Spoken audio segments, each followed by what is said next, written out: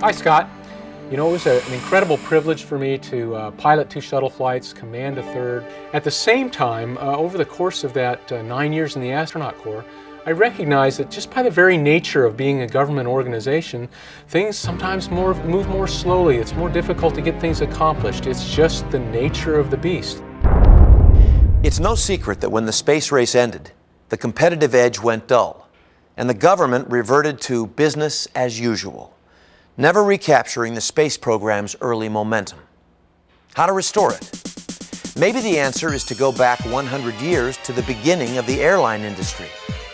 It's hard to imagine that the friendly skies started with a dare of sorts, a small contest with a large cash prize.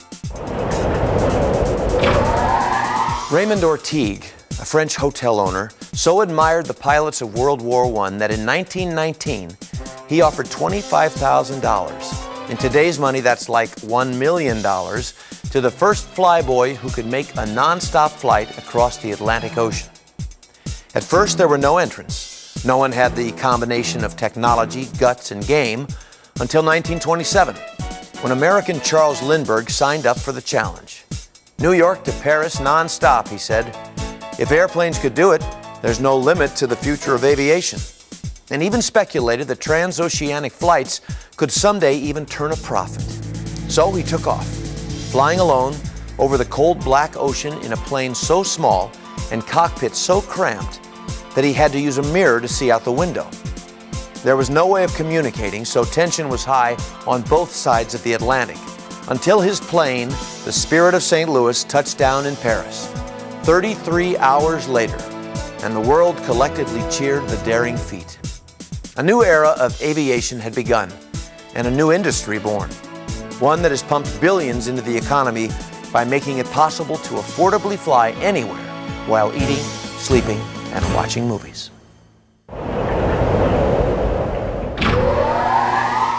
If a cash prize was critical in the development of the airline industry, perhaps a similar prize could launch a space travel industry. That was the thinking of Peter Diamandis. Like myself and millions of kids in the 1960s, he grew up watching the Gemini and Apollo programs and became fascinated with space travel. But by the 1980s and 1990s, he thought we could be doing so much more. Inspired by the Ortigue and Lindbergh story, he created the Ansari Xprize. My name is Anusha Ansari, and I've been fascinated and fixated on space all my life. I was inspired by the vision of Dr. Peter Diamandis. He wanted to revolutionize personal space flight industry, and I believed in that mission. So my family and I decided to join him in this revolution, and we became the title sponsors of the Ansari Xprize. It offered a $10 million award to the first private team that launched a manned craft with a 3-person capacity 100 kilometers into space. Not once, but twice within 2 weeks, to prove its reliability. There were 26 teams from 7 different nations that competed. As you can see, the designs are unconventional.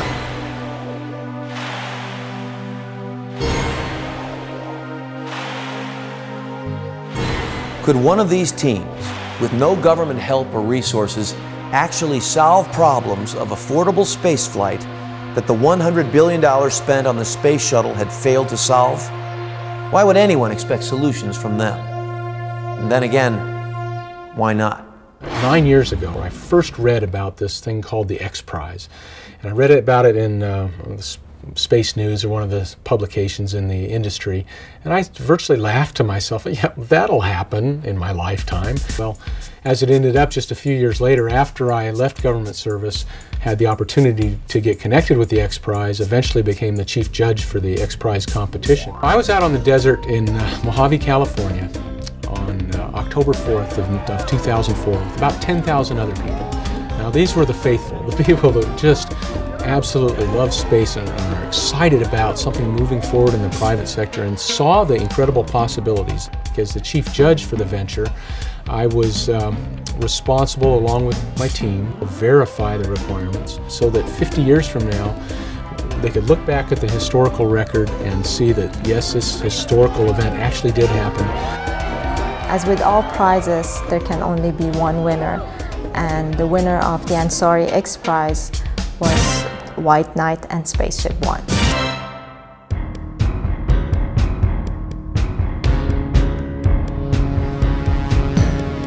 White Knight carries Spaceship One under its belly and flies it to the height of about 50,000 feet. That's when Spaceship One fires up its rockets, which carries it over the limits. Holy crap, that was close. 62.5 miles. Its re-entry to Earth was inspired by the simple science of a badminton birdie of all things, like a feather whirling down to Earth. It was beautiful. We could see on the jumbotrons, and we saw Spaceship One glide down and land safely